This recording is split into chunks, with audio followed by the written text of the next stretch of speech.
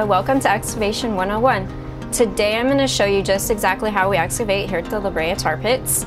And right now I'm sitting in front of a deposit that's typical of what we find here. It's a jumble of bones from many different individuals. So right here we have a saber-toothed cat pelvis, a bison sacrum, and even the femur of a juvenile mastodon. And these guys are mixed in with thousands of other bones, plants, insect shells. It's really cool to see so many bones just concentrated in a small area.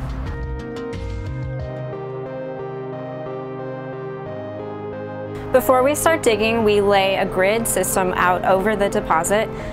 Each grid is 1 meter by meter, and that grid will have a depth of 25 centimeters. That depth comes from the datum line that we set at the surface of the deposit.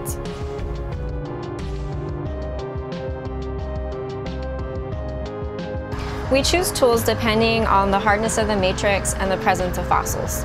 For an area of matrix surrounding bones, I would take a dental pick and carefully pick away at the dirt. For an area that's a lot harder and we don't think there's bones there, I would use a hammer and a chisel or a screwdriver. And that's basically our set of tools that we use every day.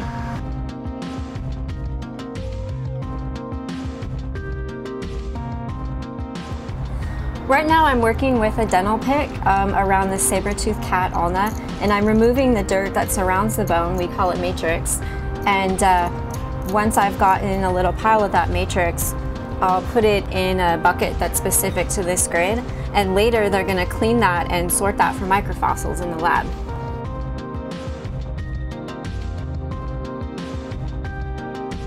Before we remove a fossil from the deposit, we'll measure out its location within its grid.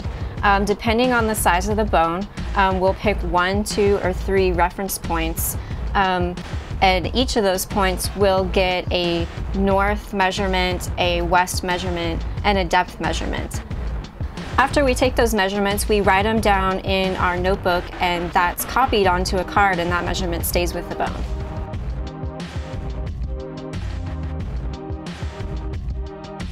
Each of our fossil measurements is recorded in our field notebooks. The information in the notebook also goes on a card that goes with the fossil to the lab.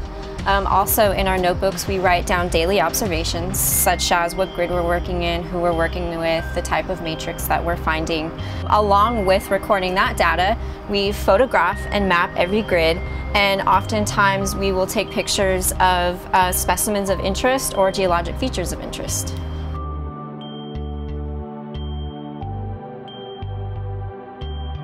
Thanks for watching Excavation 101. We're here 7 days a week, so stop by and say hi to us.